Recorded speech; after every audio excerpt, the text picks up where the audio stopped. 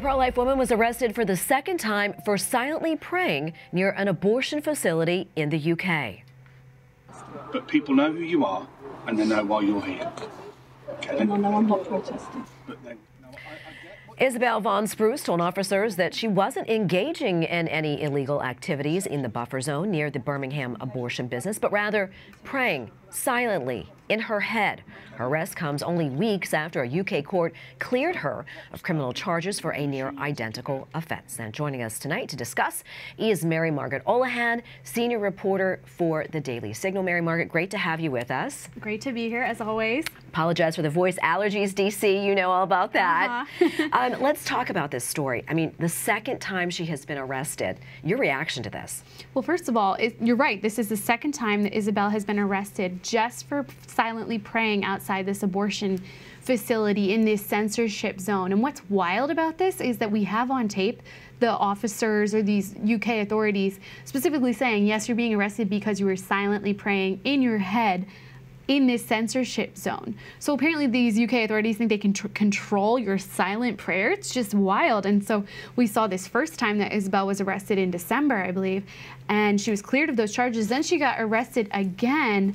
And unfortunately, I believe it was yesterday that the British authorities or lawmakers passed legislation saying that, yes, it's okay for these censorship zones to exist, and they're going to enforce them and prevent more people from silently praying for the unborn in these zones. Just wild. Yeah, it is wild. It's really hard to believe this is happening here. ADF, Alliance Defending Freedom, the law firm that represented her the first time around, they actually released a clip of the interaction between her and the officer. Let's take a look. now, I get what you're saying. I completely understand where you're coming from. But it's people's perception, isn't it? I think there has to be some measurable level of intimidation or harassment, and that's not something we can do. Okay, I don't have any intention of that. Okay then. So what we'll start with is we're going to issue you with a ticket now, and if you don't leave the area, you'll then be arrested. Do you understand that? What do you think about that?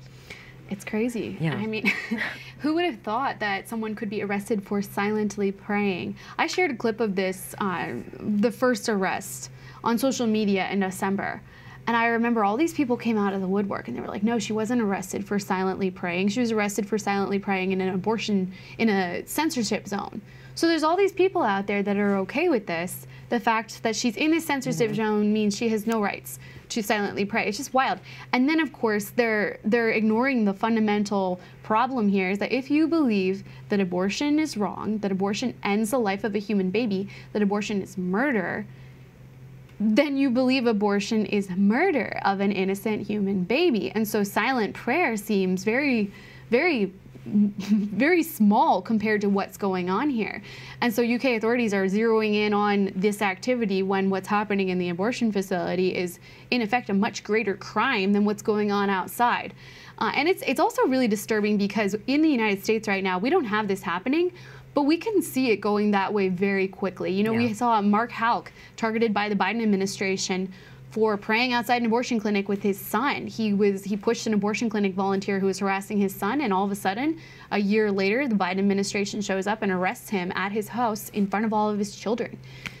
So we've also seen all these pro-life pregnancy centers targeted by vandals, and the Biden administration doesn't seem to have a lot of interest in figuring out that. And it worries me, Tracy. It seems like we're heading down a path where pro-lifers in our country also are facing similar discrimination and similar very scary repercussions from authorities just for praying for the unborn. Yeah, it's scary. A couple more things I'm going to get to, and we're running out of time. But yesterday was International Women's Day. Of course, you know that. Speaking of the Biden administration, they gave an award to somebody who was actually a biological male. That's been getting a lot of flack from a lot of people.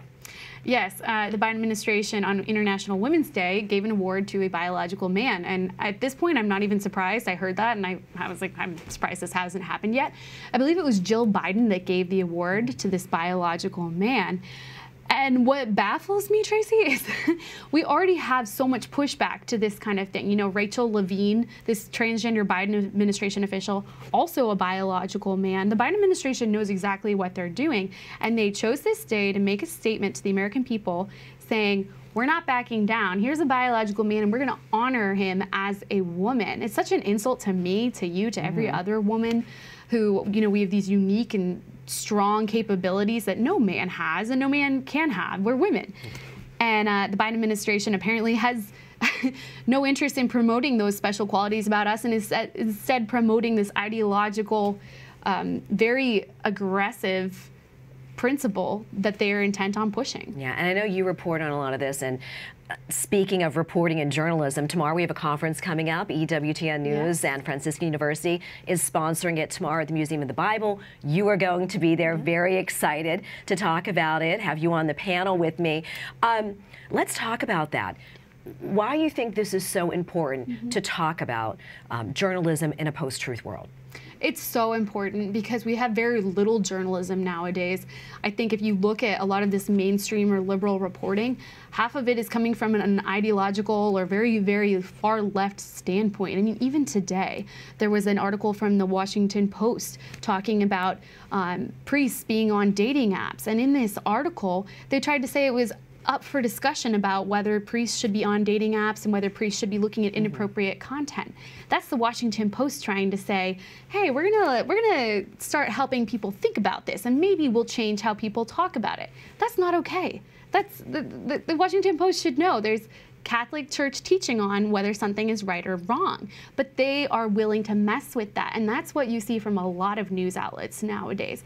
They want to change how people think about things, and so they mess with how we talk about it, and that's not journalism. Journalism is reporting the truth and telling people what's going on and giving it to them to think about and decide for themselves how they feel about it, and that's not what we're seeing. And I think that this conference will be really helpful in helping us talk about what we should be seeing and how we can promote that and how we can help people to make that happen and to report the truth. Absolutely, and you always do that, and we're always so grateful to you for doing it. Thank you so much, Mary Margaret. Thank you.